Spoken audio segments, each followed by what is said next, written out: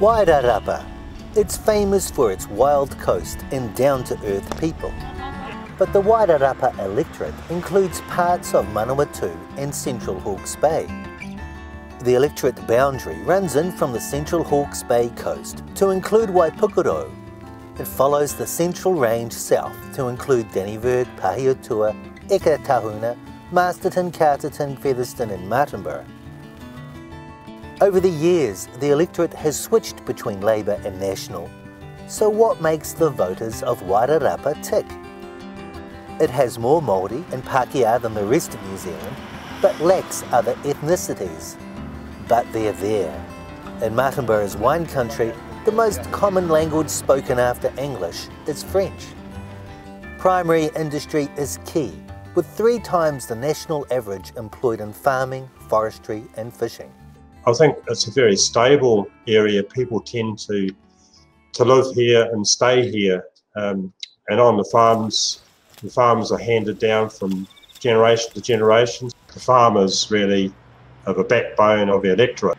While its farming background is strong, and so far coping well post-COVID, it has seen a lot of newcomers.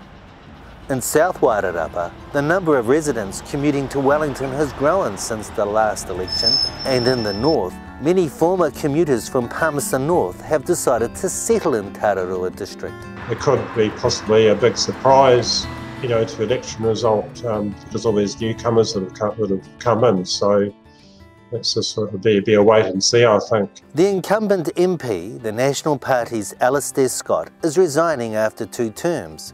His replacement is farmer and lobbyist Mike Butterick, who will seek to defend National's winning majority of 2,872 in the last election, when second place went to the then newcomer Kieran McAnulty for Labour.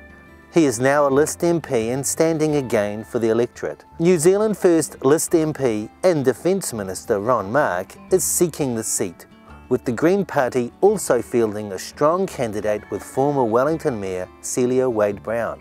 A 5th candidate is ex-Roger Greenslade. Carl says Wairarapa can't lose when it comes to representation, with the top 3 candidates all having very strong ties to Wairarapa.